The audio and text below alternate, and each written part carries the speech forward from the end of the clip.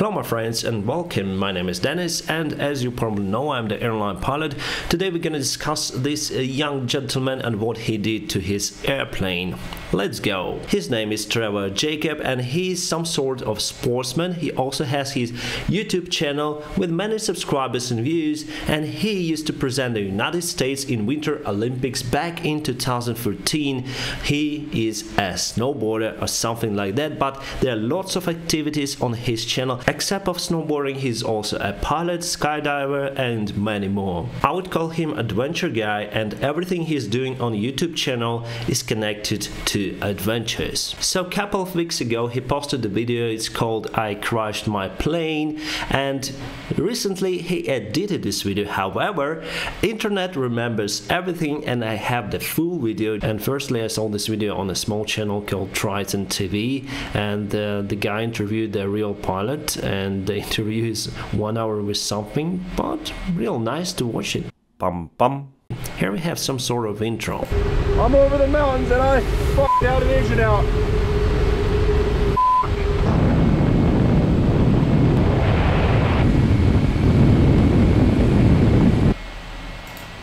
So, as you saw, the guy jumped from the plane and he said he had the engine failure and the airplane just uncontrollably crashed into terrain. He stated that on November 21st, I took off to Sierra Nevada mountains to spread my best friend Johnny's stranger's ashes. The long story, it's on his channel. I'll put the link to his channel, by the way, and you may check all the story about his friend. He lost his life while actually skydiving somewhere in Switzerland, as far as I understood. I plan to document the entire trip and make a video sharing the adventure. During the flight I experienced an engine failure over some mountains. He was flying over the mountains area. Of course, there are not many places where you can land the airplane without the engine. So he just jumped out of the plane. But I personally think, my friends, that it wasn't the engine failure, and he just shut it down the engine and jumped from the plane, and later you'll understand why. Yes, I may be wrong, and FAA is investigating the story, and I hope they'll find out whether it's hoax or truth. That's what he says. Engine failure. There was no safe place to land, and actually it's kind of controversial state, my friends, because there were quite a few places where you can land this short takeoff and land performance airplane. I jumped from the plane and deployed my parachute. Yes, I notified the FAA and the NTSB immediately. I hope so. I didn't think I would have the courage to share this footage, but I feel a lot of pilots can learn from my experience. Wow, I hope we can learn how to deal with engine failure in a mountain area. Let's see. I am eager to watch this video. Please fly with a parachute. My friends, going a little bit ahead, there are not a lot of pilots who wear chutes during their flying on in general aviation. For military, yes, you have ejection seat, but mostly for general aviation, if it's not the aerobatic flights or skydiving flights, we do not wear the parachutes. You may say we, since you are an airline pilot, but my friends, just recently, 1 year ago, I restored my single engine piston rating, so I may speak from general aviation as well. Bum bum. Okay, now you see Mr. Jacob together with his aircraft. By the way, this aircraft is BL-65 Tailorcraft, quite nice planes, but made in 1940. Still reliable if you maintain it. It's factory-made airplane, my friends, so you cannot put your own modifications according to FAA regulations. But if you have experimental type of the airplane, custom-made airplane, it also can get the registration number, and you can put your own thoughts on that plane. Let's say you can swap engines and do whatever you actually want to do in the safe gap. But if it is a factory-made airplane as this one, so you need to do to perform all the maintenance in certified facilities and do only the things that requires according to maintenance manual for the specific airplane. So you cannot do really lots of stuff on your own there, especially mounting the GoPro cameras, as this guy did, Mr. Jacob did. He put GoPros on one side of the wing, creating the drag from one side of the plane. So for that, for factory-made airplane, you had to go through the special tests for the cameras, for the conditions, and then they can approve this usage. For some airplane, you have even special mounts. Let's say for aerobatic airplanes, there are even special mounts sometimes for the GoPros, for the cameras. So for this, it was a little bit mishandling of this maintenance manuals from the Mr. Jacob's side. Happening? How's it going? My name's Trevor Jacob. We're here at the end of the runway. Gonna go fly the 1940 Taylorcraft up to Mammoth and do some paragliding, do some snowboarding. It's gonna be a super good time. I got my best friend Johnny Strange's ashes with. He said, I would do some paragliding and snowboarding. So I admit he put the paraglider inside the airplane, so the snowboard, and he said that he will throw the ashes from the airplane probably, but actually throwing objects from airplane is against the rules in California.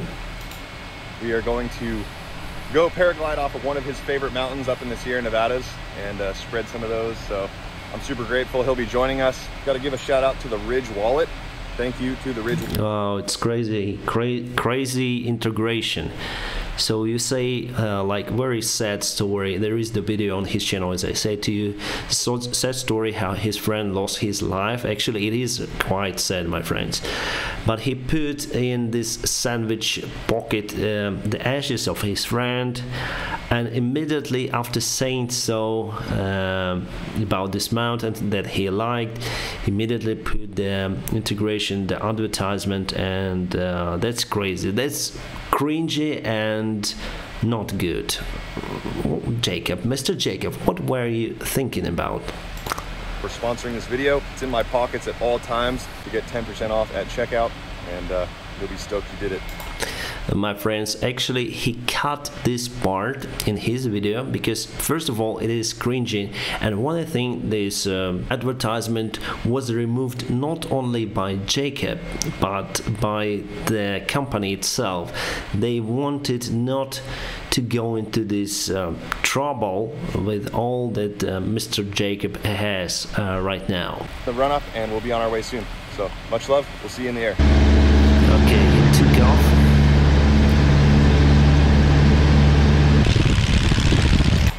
The plane is, I see that this plane is maintained.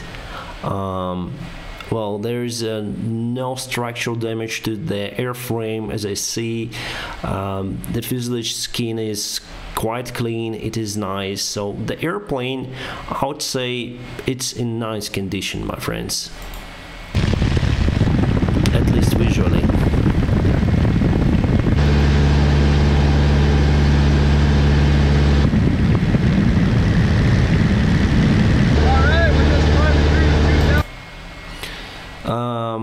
What is interesting about this plane, that it doesn't have any kind of electrical system, strangely, yeah. So it has magneto. So first you have to have someone on the ground to start up the engine. So basically you hand rotating the propeller to start it up, and you have just the spark plugs working.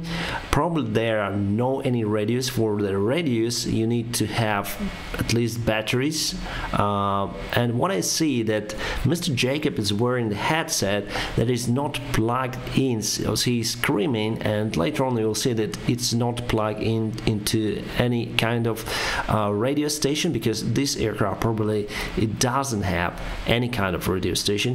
Here's the airworthiness certificate on the left side of Mr. Jacob, and yeah, you can probably try to find the debris of the airplane and try to find out this certificate and to really understand whether this airplane was airworthy or not, because from what I see from internal part, I'm not really sure that it should be like that, my friends. So everything was removed, or this airplane should be like that. What is interesting is this camera just behind Mr. Jacob's back, so it was filming on the time of departure, but if we'll see later in a cruise flight, it was turned off. And this camera will give us any kind of clues of what was happening to the engine, because there are probably engine instruments for any kind of airplanes, and we'll see if there's the oil temperature, high oil temperature, low fuel pressure, etc. So what caused actually the engine to fail. And here we have the fuel selector valve.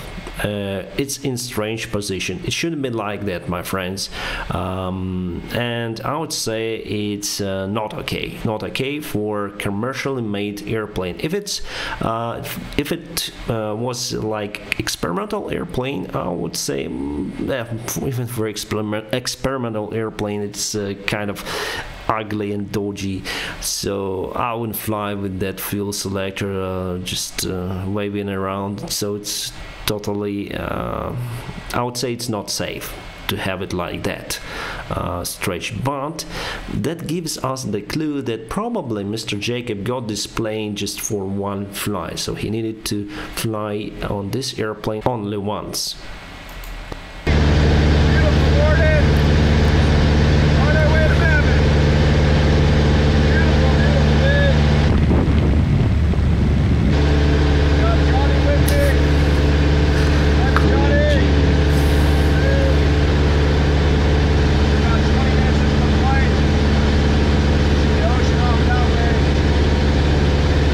So you see, he is flying over some kind of hills. I'm not sure whether there are mountains, but we have some of the houses around and some flat terrain that I would sure this airplane could have landed on. And I'm not really sure whether the geographical location of this particular place and the place where he lost his engine, but there was one YouTuber who flown his also we call them tail draggers, the airplane types like that with a tail wheel and big wheels on the main landing gear. So he flown his airplane. It's not this similar type of it's not the same type of the airplane, but very similar, and he also did quite nice reviews of this video, whether it's hoax or not actually, and I really find his channel very entertaining. And he flown to the nearest airport and still had around 3,000 feet of altitude. That gives us the clue that even with glide ratio 1:8, which this aircraft probably have for sure, you can fly towards the airport. And flying overhead this high terrain area, you need to be sure, you need to be aware of the places where you can glide to. Without the engine, your airplane turns into the glider, and for single engine aircraft, it's very crucial to understand where you are and where you should land in case of engine failure. Bum bum.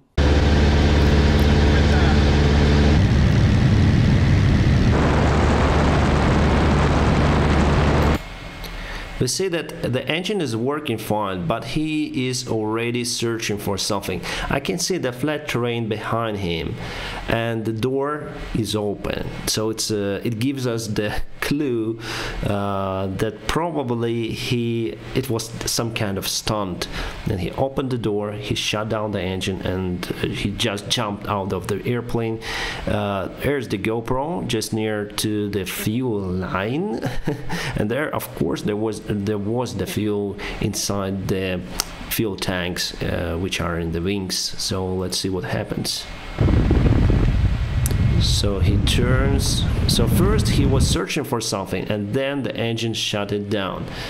and the propeller is still windmilling, but we do not hear the exhaust of the airplane. It means that he shut down the engine, or it was the engine failure, but I do not believe in that, and the door is already open. So according to procedures, what you need to do in case of engine failure, you need to reduce your pitch to maintain the glide speed. For this airplane, it should be around 60 knots. So with this 60 knots, it's your like optimum speed where you can glide the airplane 1:8, 1:9 glide ratio for these tail draggers.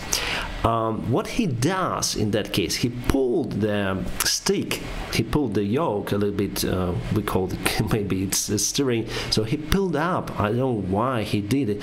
My idea that he pulled this control wheel to show that the propeller, that the engine is dead for the cameras, because then you have the low speed airflow into the airplane.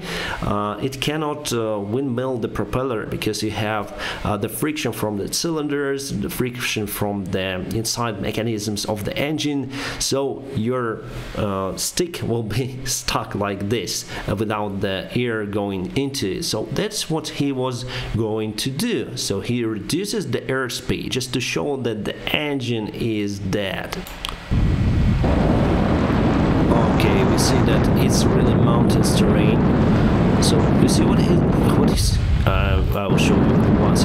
So he's pulling to show that dead stick, and yeah, we'll have it. Here we go. That stick, and the engine is not working for sure.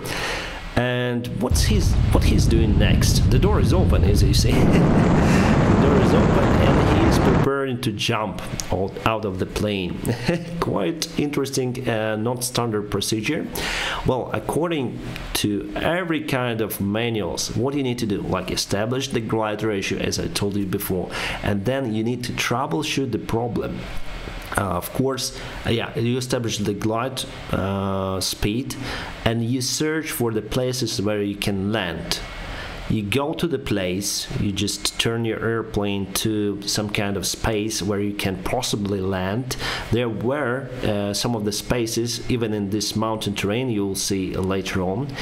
And the next, you need to troubleshoot the problem. You need to find out what has happened. If the stick, if the propeller is rotating, it means that the engine crankshaft is not stuck, the camshaft is also. So what happened is it's in lack of fuel supply, or it's in lack of spark. So two of the things. This engine, it doesn't have the starter. So what you need to do is just to increase the airspeed, select the ignition on, and try to understand whether you have the fuel supply. I don't know the procedures of this specific airplane, but it's like a logical way out. If you have the parachute, it's a nice thing, my friends, but even flying at this high altitude, it's very early to drop from the plane. Try to figure out what is happening. Try to use the common sense. What is actually happening to the airplane? Probably it is the only way out, that you should drop out of the plane with the parachute. But first, try to find out what caused the engine problem, and try maybe to land this airplane safely. Because then you get out of the plane with your chute, you will leave this airplane on its own. And there were quite a lot of campings in that area, and yeah, I like campings, I like hiking. And just imagine then you hike in a forest and the airplane just coming towards your tent, for example, or there were some of the houses in the area as well. So I don't think it is a good idea. So we need to try to land the airplane, and then you're lower if you have this kind of skydiving rig. By the way, no one flies with those skydiving rigs, my friends. Pilots, if they do fly aerobatics, if they do fly with skydivers, they have a special chutes for that, specially designed. They take less space, and these skydiving rigs, they have extra safety chutes. If something goes wrong with one, you have extras. With normal pilot chutes, you just have a single chute. And yeah, very interesting. Let's watch this guy just coming out of the airplane with also lots of GoPros we have, right? Oh my god, I think it was stunt, my friends. So he's searching, and I'm over the mountains and I get out of engine out. I'm over the mountains, have the engine out, but do not panic. It's who gave you the license, my friend? Oh my god, I would never like to fly with this kind of pilot. So what I see is probably this is part of his headset, so it's not connected to the airplane, and he is going to jump. And from this perspective, he is doing the right job, pitching up the plane.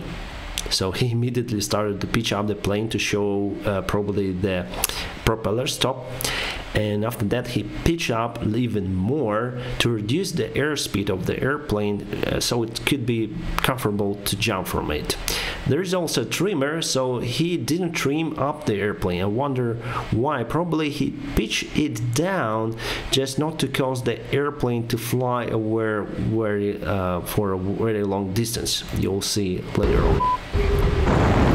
Yeah, usually we fly general aviation airplanes much lower than at this kind of altitude. I think there is more than 10,000 feet or something like that, probably near to 10,000 feet.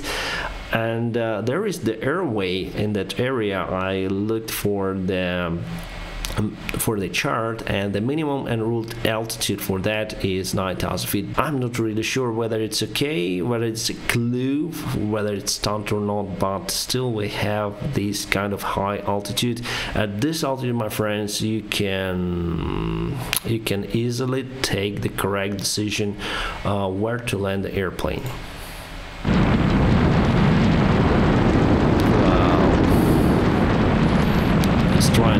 He's pitching up the plane just to reduce the airspeed and jump from it. But he trimmed the airplane not up but down. So you see, after he jumps, the airplane goes down.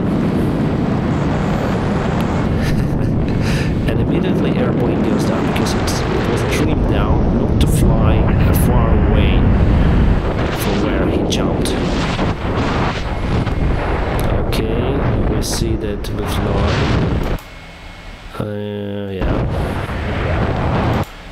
So here, my friends, it is not the perfect spot to land, but still we have some river washes around. There could be some kind of gravel or sand where you can easily land this airplane. I would say not easily, but at least you may try. You may go circle around this area, try to understand whether I would like to land there or not, or whether I should jump from the plane. But still, you have this option, and it's what we see on the cameras, because maybe there were many more options, just you need to glide a little bit further. So far I'm not sure, but still we have these flat parts and flat parts near to the river washes, and yeah, it's stall airplane, my friends. It's short takeoff landing performance airplane, and it can land at the stall speed of let's say 40 knots. It's not heavy airplane, it's not fully loaded airplane, so it can maintain minimum speed, and the less speed you have, the faster you will stop and the less landing distance you need, my friends. So this is totally wrong actions to do. He said, I'll show you what pilots should do in case of engine failure in a mountain region, something like that in his disclaimer, but I see nothing really was done according to the book. It was done very strange, and what I think is, what I know, what I see, it's wrong actions. Yeah. Very to see this headset. As you see, the airplane is gaining the airspeed. The propeller starts to rotate. So I think if you turn on the ignition at that point, you will just start up the engine. Okay, he opened the chute. He was skydiving for a while, free fall, and now he's controlling his chute. The airplane flies somewhere. Well, my friends, oh, it's not a good place, even though there are no any trees, but still, it's not good. Okay, we have the plane there. My friends, this probably, I'm not sure for 100%, but he films this part with his phone. That's what I think. Because I'm a YouTuber, I film also aviation related videos. And what I think, this probably is not filmed on GoPro, or it was zoomed in very well with a good quality.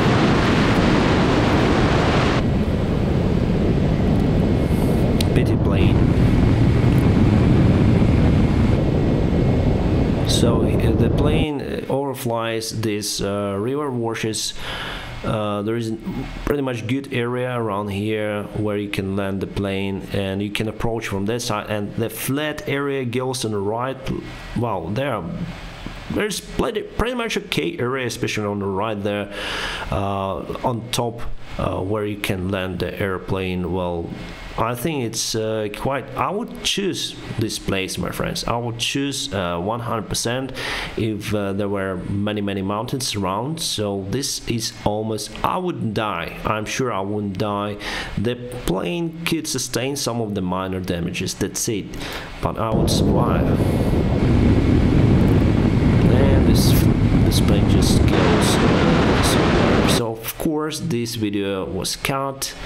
And I want to see more. It was cut at some parts, and the airplane is just going to the mountain where is that picture. Because I would like to own this kind of plane, my friends. I like general aviation. It's simple. Oh my god, just crushed.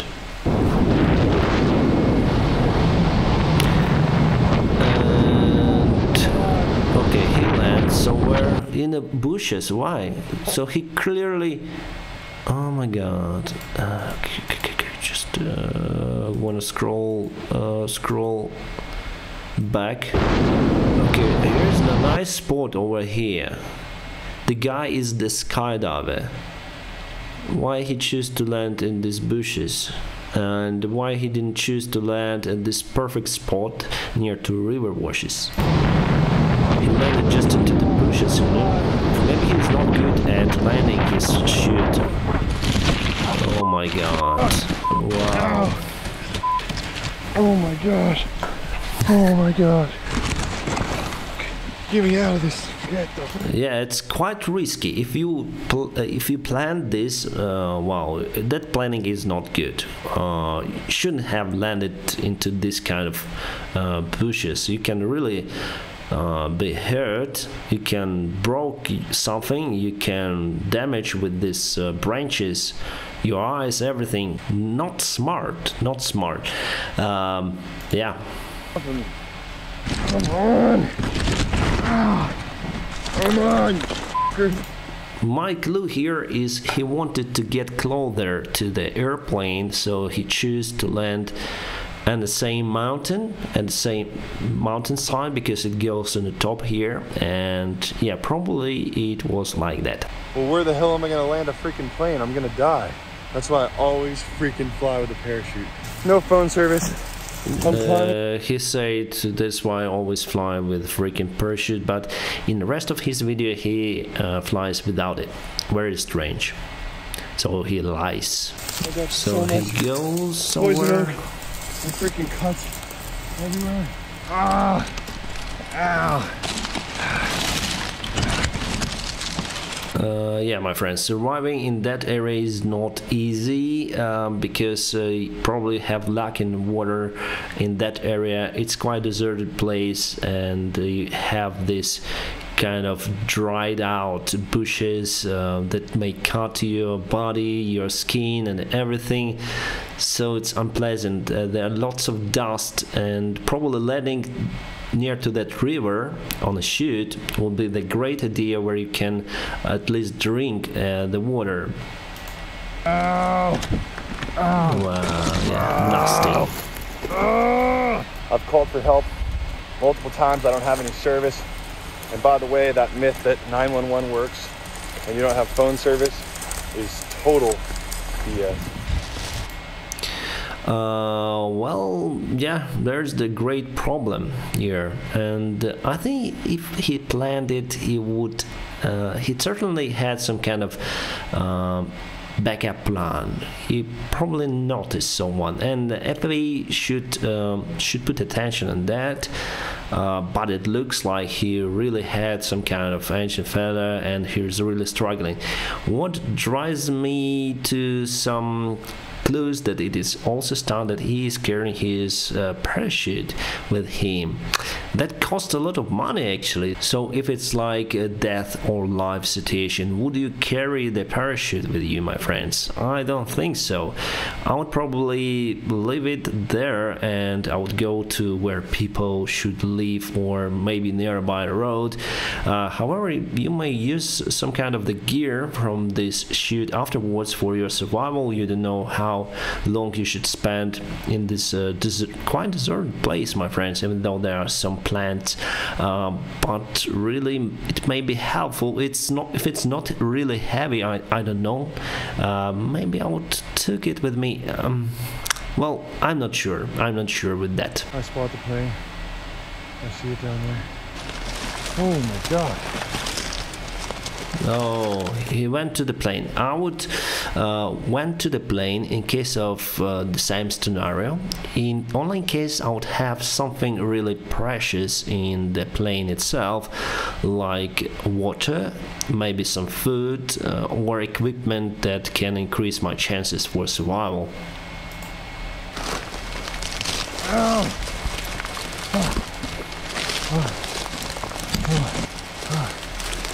The plane destroyed. Wow. It's really no go. My friends, there was fuel inside the fuel tanks. That area would simply got into the fire, my friends, if the airplane would just burst into flames. Of course, there would be a great fire around this area. And because you see there's dry plants around, of course they would catch a fire, and probably Mr. Jacob would face more problems in his life afterwards. So he was really lucky that this airplane didn't got any fire upon crashing. Oh shit. Yeah, pity plane. There's literally nothing. No anything. No water. I had a water jug in the back. No water. I had a water jug in the back, he said, but I'll try to search for it. Maybe he couldn't reach the baggage compartment he got. Probably because of this wreckage, you know. And there should be his paraglider and his snowboard. Oh my gosh. Or board. I have no idea where I am. Strange. Oh, I don't even know, man. Thank you, God. Thank you, universe. Thank you, higher power, for watching over me. I'm gonna start walking out of here. Bum bum. And then he walks out of the scene, and he is walking, he's walking, he's walking. The sun goes down, and at some point he drinks from the river or something, and finally someone met him. And after that he went to the mountain he wanted. Yeah, he got some, he said it's some kind of poisonous oak there. and he went to the scene where he wanted to throw away his friend's ashes, and he actually glided on his paraglide there. Quite interesting. I thought he took it with him on a plane, but here he's gliding on this paraglider. Kind of strange situation, my friends. So there are several questions on this video. I just wrote them down while I was watching this. So the door was open before the engine fell, which is very strange. No standard procedures were done. No, non-standard procedures, sorry, were done. So he didn't increase the speed for the glide or maintain the speed. He didn't reduce the pitch. He pulled up to stop the propeller. Then he jumped. And no troubleshooting of the feather, and no choice, no any attempt to search for the place where it's possible to land, to glide the airplane down without the engine. It's nothing extraordinary, my friends. Well, it is, but it's nothing really special about losing one engine on single engine airplane. You always need to be prepared for that. So he wears the skydiving rig. As I said to you, it's very unusual. Even in the cockpit of Boeing 737, I cannot imagine me staying in the cockpit with that with that gear. It's very hard. Even in Boeing 737, there is not enough place to stay with that rig. I also wonder why he hiked to the plane wearing his skydiving rig all the way along. And maybe I think he just put the cameras. He has multiple cameras installed on the airplane, so probably he put it there in the back. Maybe he robbed it, and just it's easier to to take it with you in that rig. Selfie stick in emergency. Well, very strange. Actually, very strange situation where you have lots of cameras, but something happens, something dramatic happens to the airplane. That also very interesting, that this airplane, he bought this airplane 1 month ago, and it is still wasn't registered on his name, and he never told about this plane in his social media. So probably he bought this plane just for this purpose. The Santanes airport was within the area of gliding of this airplane. Well, it depends, my friends, on the wind. There could be different things, but the guy on YouTube, as I told you, he flown a particular flight. He just put the engine back to idle. He also flown on a tail dragger, so similar characteristics as this airplane has or had. And he flown to Santanes airport, and he overflown it at 3,000 feet. That's quite a lot. So even with a headwind, you would probably, you would not probably, but 99.9% you would reach it to Santanes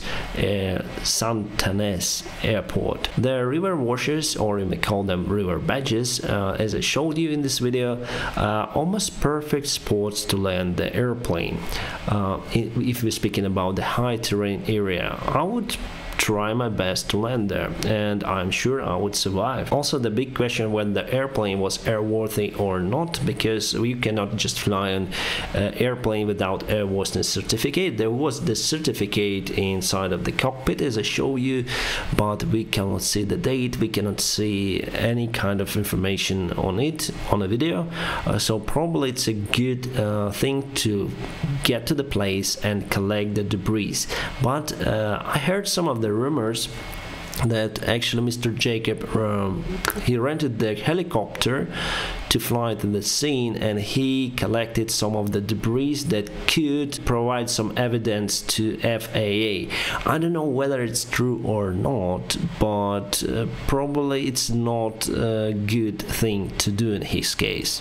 Pum pum. Shut down Mr. Jacob. And what I think, my friends, I'm almost sure, I'm 99.9% sure that this was planned stunt. It was hoax. It was done on purpose by Mr. Jacob, just to reach some views, to reach the hype. And actually he succeeded. If you look at the Google Trends, You may search in YouTube, Google Trends. If you put his name, what's his name? Trevor Jacob. So you'll see that attention he got in a Google search is quite high and predicted to be even higher. So people nowadays, they're searching for some kind of sensation. They want to create some kind of sensation. That is why it's going crazy actually with this YouTube, Instagram, etc. So people would like to see something really unique, something really touching. Wow, I crashed my plane, something really outstanding, right? And there are some of the guys like Mr. Jacob who are willing to be popular on that kind of hype. From my perspective, my friends, what I think, that with these hypes you cannot be very popular. You can hype on some wave, but then you lose. You hype, you lose. You hype, you lose. And it's some kind of sickness, because if you hyped, like I crashed my plane, there should be the video that could hype even more than previous one. If you look at the, for example, Mr. Beast channel, one of the popular channels on YouTube, at the beginning Mr. Beast used to give out like $100, $1,000. Now he's giving out $1 million if you win some kind of his games. So people are eagerly watching, and Mr. Jacob also wanted some kind of hype. There are lots of stories on his channel. I think lots of them, they're just lie. Saying honestly, and there's that story that he flown with his dog, and the dog interfered with the flight controls, and oh my god, it's crazy story, my friends. Probably the dog just didn't want to fly with him. So he exaggerating, he exaggerating like most extreme. I crashed my plane. No, it's totally wrong doing, my friends, because at some point, like, this probably is the point for Mr. Jacob. Probably he could even go to jail, so he may lose his license, and also he could face some legal charges from the prosecution, because the airplane, the uncontrolled airplane, could land almost everywhere in the area. Yes, it's one of the least populated area of that region, let's say, but still there are, as I said to you, there are lots of campings, and there were some of the buildings that this airplane could have landed into. So it's really reckless. If it's planned, I'm sure, almost sure that it's planned. Mr. Jacob should lose his license. As a YouTuber, as a pilot, I don't want to see this shadow of Mr. Jacob on me, because people would see this and would say, oh, pilot YouTubers are stupid or something like that. I don't want to see this happening in aviation, my friends. And also because of this case, FAA might come up with some ideas or restrict using of the cameras inside of general aviation planes, will restrict that, will restrict this. So I see this as a bad thing, my friends, because the general aviation in the United States, it still has freedom, right? And with this kind of cases, this kind of Mr. Jacobs, they may restrict the freedom of other aviators that are not even involved in this kind of accidents, and they are doing great job filming their videos. Very bad thing, my friends, but I think it's my reaction on that video. My friends, what you need to do on this channel, as usual, first just like this video, after that subscribe to my channel, and finally ring the bell, whatever it means. Thank you very much for watching this video, and have a great time. Bum bum.